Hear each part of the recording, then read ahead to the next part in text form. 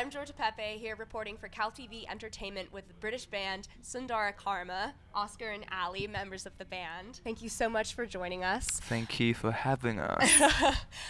So how would you describe sort of the style of your music to our viewers? Yeah, it's like soulless satanic pop, basically.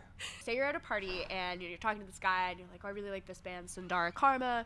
And he's like, who's Sundara Karma? And you say, oh man, you should really check them out. I love their song, blank. What's the song you direct them to? They say Olympia. Yeah, Olympia. Do you have any pre-show rituals, anything where there are a bit of nerves this time? We sacrifice sheep a lot of the time, but and lie on the floor, light some candles. We have a Ouija board that we take on tour with us. Those are really popular.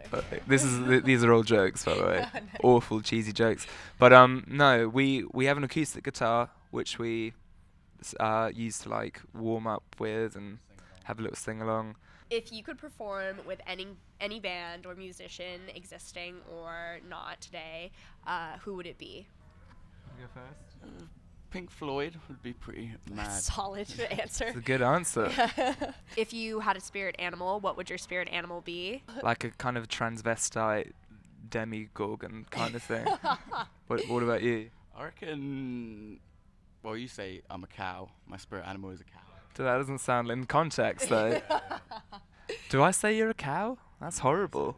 What is objectively the best movie of all time? Oh, I don't know.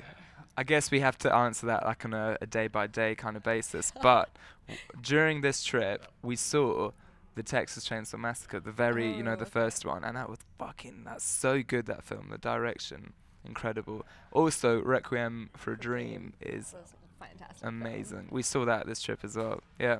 Well, thank you so much for taking time out of your busy schedule to speak with me. Once again, be sure to check out Sundara Karma and their new album coming out January. Take a moment, journal or go for a walk or take a minute.